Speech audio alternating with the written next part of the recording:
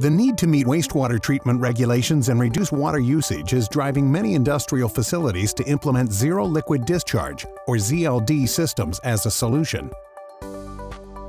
The standard ZLD system consists of a vertical tube falling film evaporator, or brine concentrator, followed by a forced circulation crystallizer, enabling you to eliminate liquid waste streams from your plant and produce high-purity water for reuse.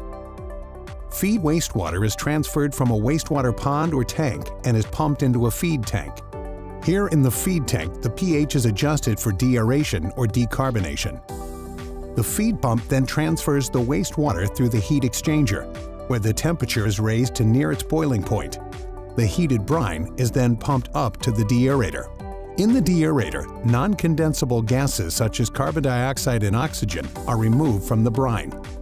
The deaerated brine then flows into the brine evaporator sump.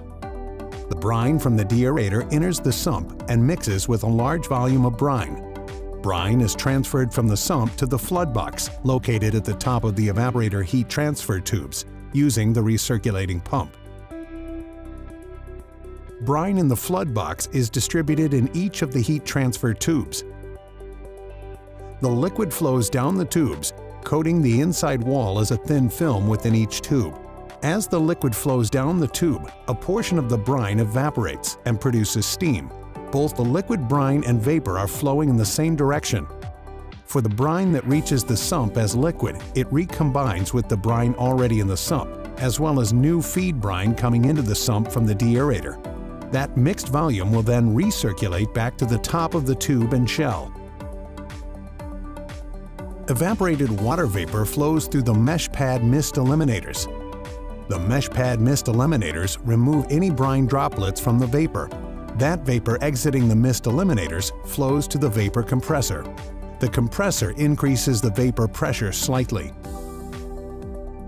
The compressed vapor flows to the shell side of the heat transfer tubes of the brine evaporator.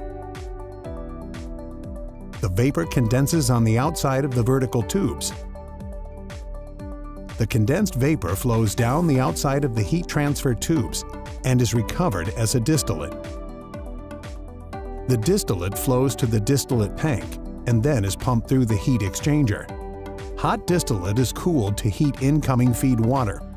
The cooled distillate is available for reuse or recycle. Concentrated brine from the brine evaporator is sent to the brine crystallizer. The concentrated brine is routed to the shell and tube brine heater.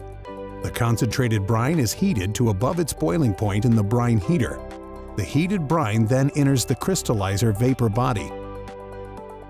Upon entering the vapor body, the heated brine flashes. When the brine flashes, water evaporates from the brine as steam vapor.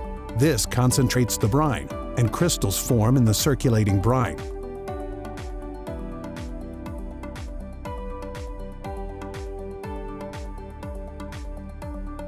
The flashed vapor in the vapor body flows through the mist eliminator to the vapor compressor.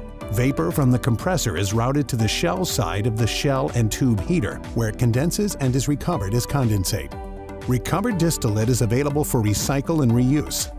The crystallized solids are further processed by a filter press or centrifuge to achieve zero liquid discharge, and in some cases used as a valuable byproduct.